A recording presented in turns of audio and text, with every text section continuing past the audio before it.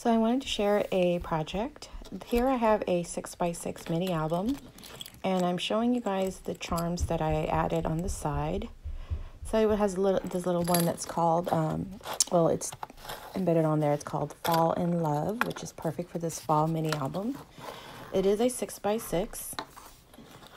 The card stock is from, what is it called? Echo Park. It's My Favorite Fall by Lori Whitlock.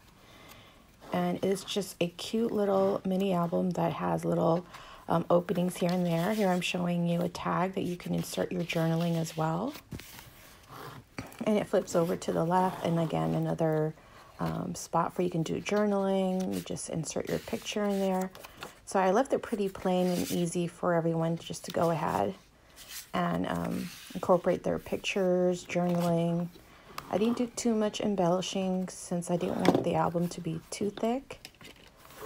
But yeah, again, with the same thing on this side. So it's a pretty simple project. I just use my seam binding ribbon to attach it. There are tutorials on YouTube how to go about doing so.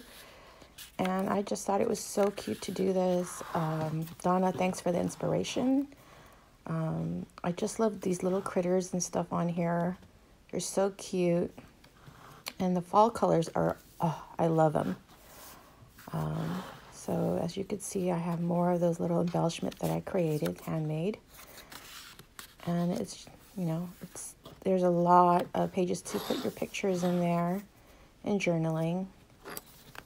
And again, just my little side stuff here, Fall in Love.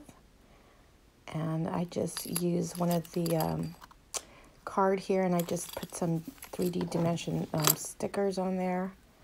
Tape. And you just tie it on the side.